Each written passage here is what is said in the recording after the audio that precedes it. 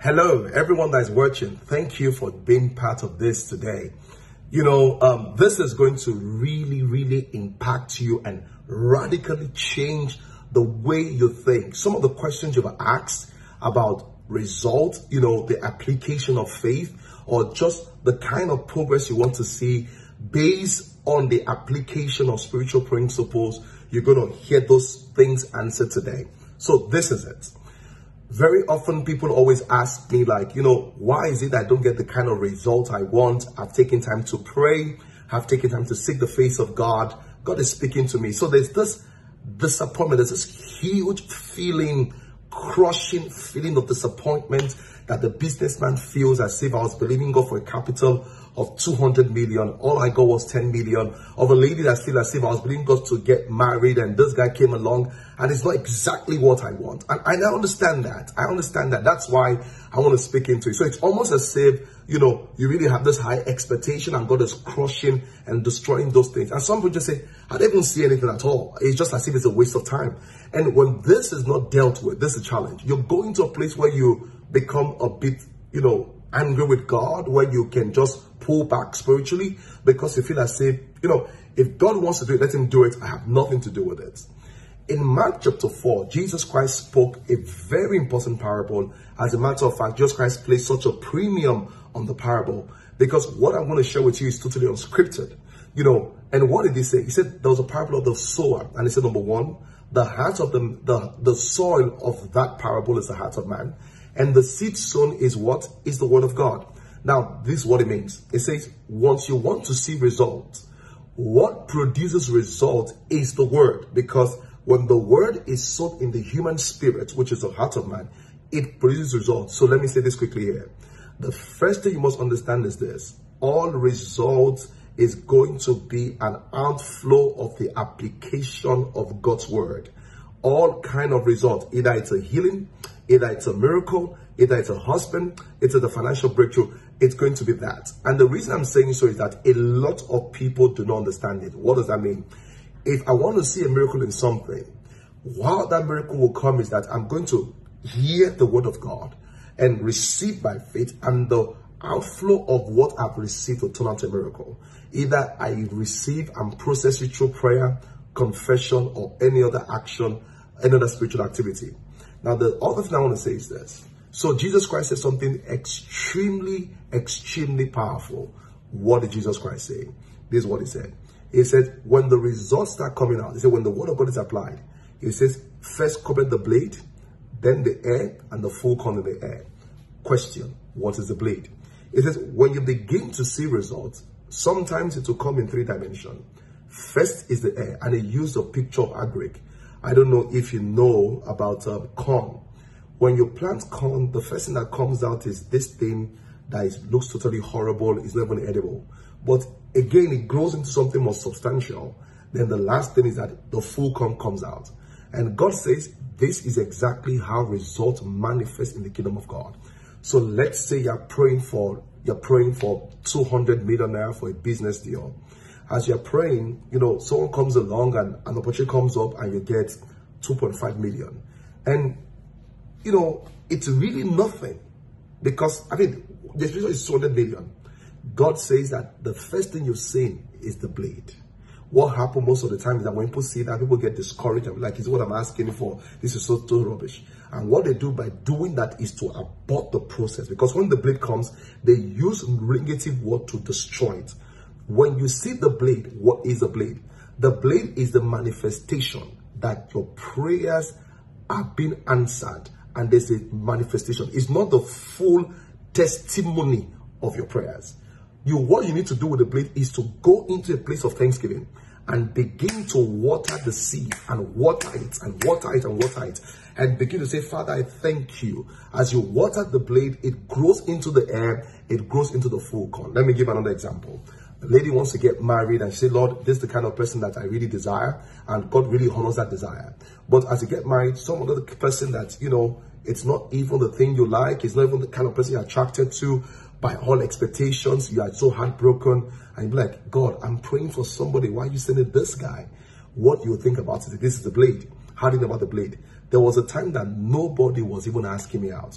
this guy has come. Oh my God, the blade is here. He's not the one, but Lord, I am grateful, because after the blade comes the air, after the air comes the full gun. What happens? Most of the time, the girl will go into a ranting mode, become nasty to that guy, and is never able to appreciate the progressiveness of God's power and God's grace in his life. So what happens is that he just dumps it and he aborts the process.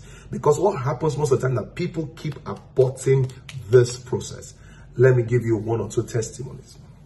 So a lady in our church, I think she's been trying to have a child between 5 to 7 years.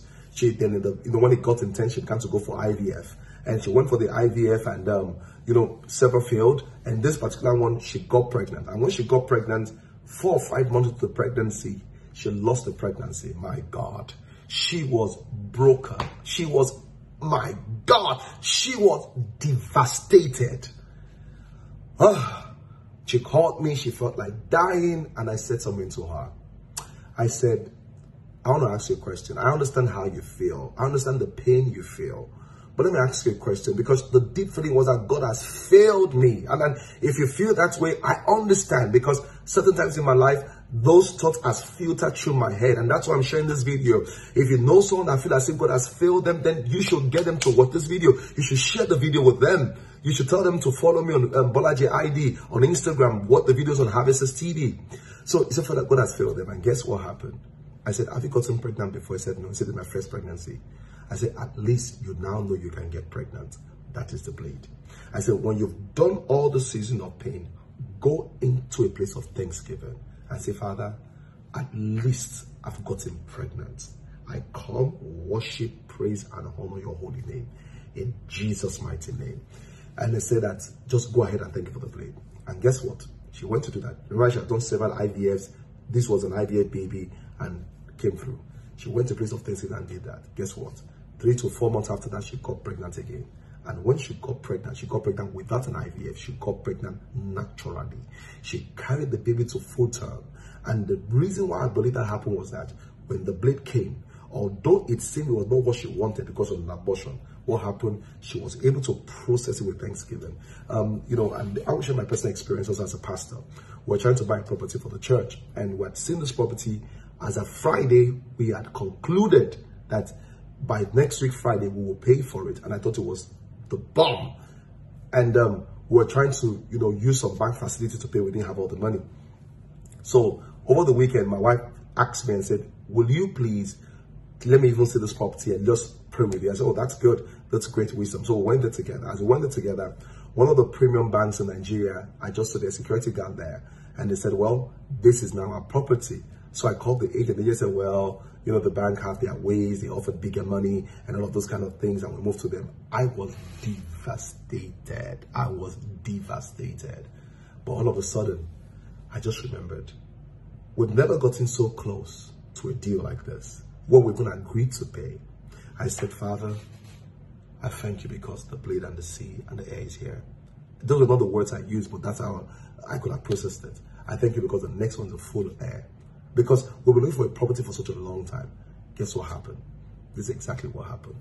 The next time we got the property, we got another property within the next 3 months. The property was nearer our old church venue. It was cheaper. We could actually afford to pay for it cash, and it was bigger. I believe the reason why that happened was this. When the blade and the edge showed up, it was not what I wanted. It seemed insignificant, but I was able to acknowledge the hand of God in it. I saw a full manifestation. I want to ask you something. Are you sure that you have not aborted the cycle of answered prayers in your life? Because when the manifestation pops up, you just abort it and say wrong things. How do you abort it? By complaining and negative comments. The Bible says Paul planted, Apollo waters. That means when the seed of God's word is sown, what do you do at that point? You begin to water it when you see the blade. You begin to water it when you see the air. Maybe you're a minister of the gospel and you've seen some increase, and it's not exactly what you want. And you are aborting it, or you are watching it. That's why it's with thanksgiving that we used to water the seed of God's word into full manifestation. These are the Bible says. Bible says Abraham was strong in faith. giving glory to God. He staggered not at his promise concerning his body. He said, was strong in faith. As he was giving glory to God, he was what? Watering. He was watering what was going on. Are you watching or you are canceling? If this blessed you, I want to say something to you. And you want to see dynamic power in the place of prayer, join me Monday to Friday on Bolaji Idowu, Harvesters TV. Listen to me. There's something about next level prayer. That's what I'm inviting you to. That when we pray, there's always an outburst of supernatural power of God.